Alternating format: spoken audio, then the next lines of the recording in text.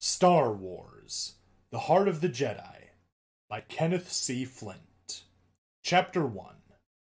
The vast silence of that planetless sector of space was pierced through with the sizzling noise of laser fire as a huge craft glided suddenly into view. It was a Victory-class Star Destroyer of the Empire, and it was engaged in a savage fight. The powerful battleship was a massive, sharply angled wedge of metal. The keen spear tip of its long prow thrust far into the empty dark ahead. The sides of its broadening hull bristled with rows of turbo-laser batteries. These were all firing frantically now, spewing out a blazing network of ruby-colored bolts.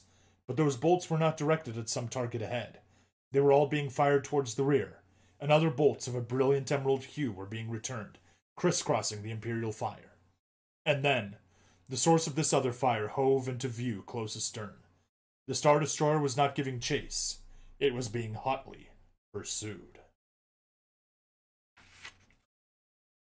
The pursuer was an MC-80 Liberty-type Mon Calamari cruiser, another battleship, but one of pelagic design with a blistered oval hull.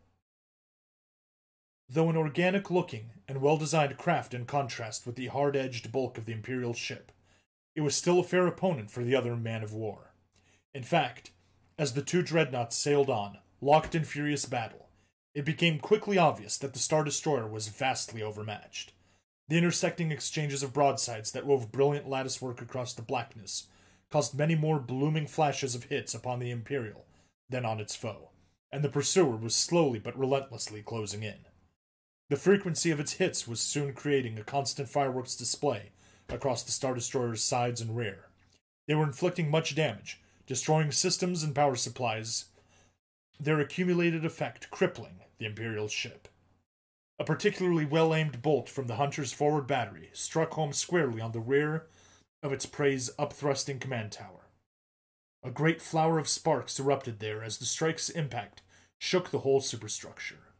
Within it, on the ship's main bridge, the dark-uniformed command crew was sent reeling. Its captain, a lean and hawk-nosed man, grabbed the edge of a console, barely in time to keep himself from falling. Face flushed as much by frustration as rage, he turned to shout out at his crew. "Where are those shields? Full power to the bridge shields!" Another young officer stepped up to him. "Captain, they're overreaching us," he said in a voice that could not hide his alarm. "Their fire is breaking through. We cannot win." The captain turned to himself in disbelief. "You suggest we surrender, Commander?" he snarled out. "To that scum? You sound a coward, man.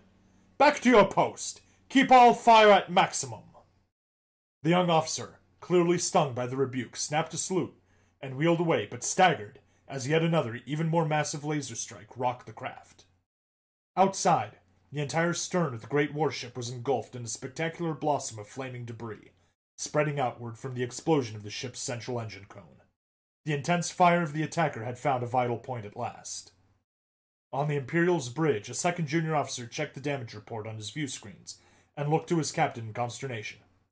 "Captain, our main drive systems have failed," he reported. "We're losing headway." The young commander consulted the indicators on his own console.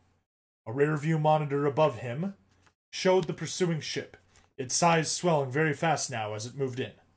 "They're closing in, sir," he all but shouted to the captain in his fear. "Grappling beams are locking on." The captain's face drew into grim but determined lines as he rapped out the ominous order. "Prepare to repel boarders." Through the stark gray corridors of the Imperial ship, the harsh sound of a klaxon blared. From everywhere at once, swarms of armed men swiftly appeared, forming a swirling torrent of black-uniformed crewmen and white-armored stormtroopers, all rushing purposefully through the ship to their assigned positions. While they moved to defensive spots without, the attacking warship was drawing close. It slid up along the Star Destroyer, which was now little more than drifting ahead in space. Soon, it was running parallel, the side hulls of the two craft only a few hundred yards apart, their turbo-laser batteries still exchanging pounding barrages of fire. The overwhelming majority of that fire, however, was coming from the attacker's side. By this time, many of the Imperial guns had been blasted into silence.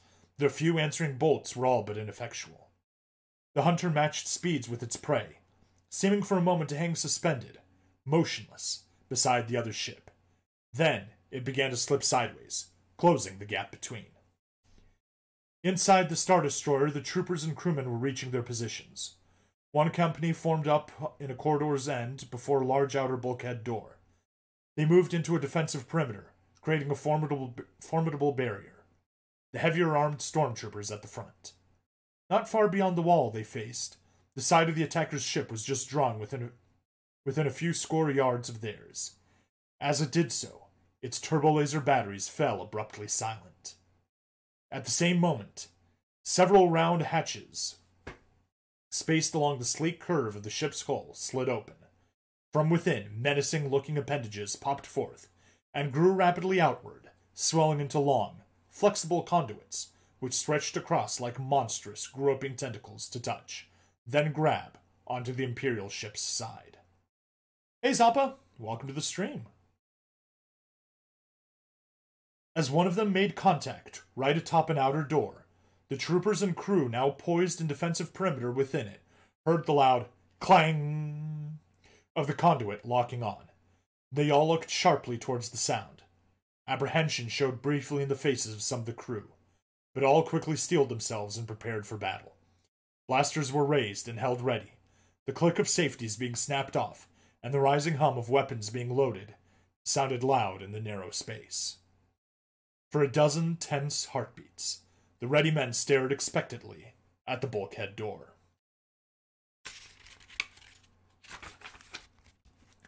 Nothing happened. But in the next instant, the door was gone, blown inward by a compact but efficient explosion that rent it to flaming debris and sent smoke billowing forward, filling the corridor. The Imperials winced back from the blast, but stood stalwartly fast, peering through the pall of smoke into the new blackness behind the ragged opening. Figures appeared there, only vague shadows at first. One moved forward.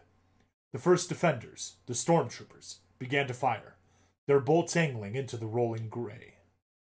In response, an odd, angry buzzing sound suddenly arose. At the same time, a short green beam of light came into being, one figure sweeping it around with the smoke, swinging out to parry the blaster shots with astounding speed, sending them bouncing away. The troopers stared, ceased firing, momentarily nonplussed. In the brief lull, the one figure acted, rushing forward from the smoke into full view. It was a man in a jet-black uniform, a helmet with lowered blast visor over his head. He leapt swiftly and agilely into the first rank of the waiting troopers. The long blade of green light he held swung around from side to side with great swiftness and unerring aim, drawing glowing arcs in the hazy air, crackling with power as it struck opponents, slashing some foes down, throwing the rest into a panic. Other helmeted figures clad in light blue began to pour through the breach behind the first, firing about with blasters at the rest of the now disorganized defenders. A few stormtroopers tried to stand their ground, but were shot down. The others turned and ran.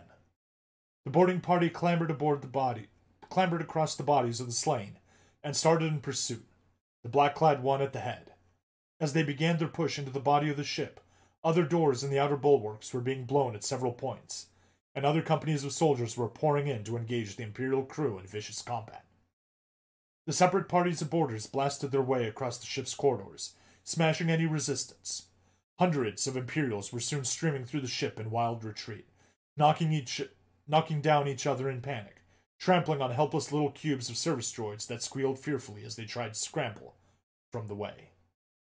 At a central point where many corridors joined, several of the streams became a massive flood, pouring away to more remote, safer innards of the ship.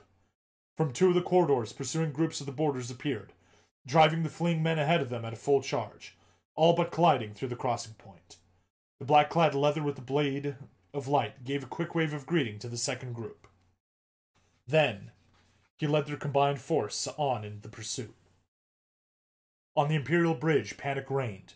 The young commander, now openly gripped by his fear, stepped up to his senior officer. "Captain, they're routing our men," he said in a quavering voice. "They're moving through the ship with great speed. I suggest we—" But before he could complete his suggestion, the shrill, sharp whistle of blaster fire sounded from beyond the main entrance to the bridge. The two men jerked around to see a stormtrooper stumbling back through the doorway, chest smoking from a blaster strike. Other troopers and crewmen began to pour through, shooting behind them, following onto the bridge by the flicking tongues of returned blaster fire. The Imperials had not even time to mount a new defensive inside the door, before the boarding warriors were shouldering their way through the opening. Troopers and crewmen could only scramble for shelter behind equipment and control consoles. Still, fired by final desperation, they mounted a spirited resistance from there.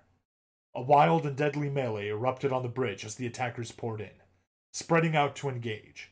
The trapped Imperials fought on doggedly, throwing up a blinding wall of fire. Great numbers of their blaster bolts struck home on the invading enemy. Many combatants fell on both sides. Bodies scorched and limbs severed by the energy blasts were strewn thickly across the pebbled metal floor. Errant shots struck consoles, equipment, monitors, and machines, raising explosions of sparks and fire. Through the chaos moved the Imperial captain, evading blaster shots and falling men, crawling behind the shelter of his command console and crouching there. Beside him, the young commander crouched too, but rising at times to fire his hand blaster out at their enemies. For a time, there seemed to be a stalemate. Then, the one in black, wielding the blade of light, moved out from the rest. He advanced into the center of the room with seeming recklessness, parrying blaster fire to strike out at the stubborn defenders with ruthless efficiency. No defense could stop him. No shot could reach him. In a few bloody moments, only a handful of Imperials were left. The commander lifted up to try for a shot, but was hit by one of the attackers. He crumpled, dropping his blaster. His captain saw the weapon, seized it, and rose into view. Halfway across the bridge deck from him stood the figure with the blade of light. Warrior and captain saw each other at the same time.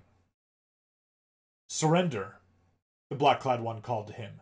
The captain drew himself up proudly, defiantly. "To you?" he spat back contemptuously. "Never!" His hand swung the blaster up to the point, and he opened fire.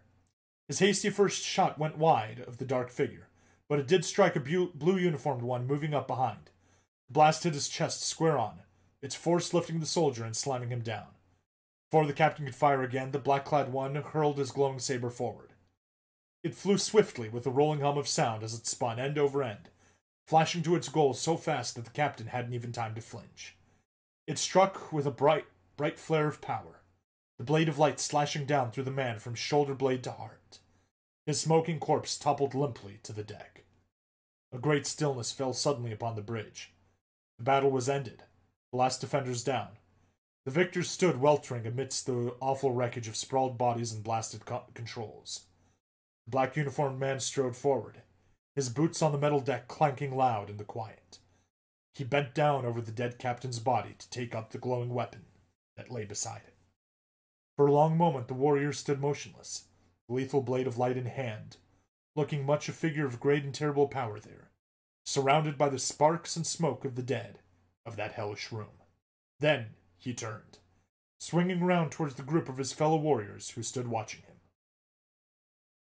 With a snap, the blade of light went off, shrinking in an instant into its metal hilt. The hands of the warrior lifted towards his head. They grasped his helmet, lifting it free of its head that had been shielded beneath. The features revealed were those of Luke Skywalker.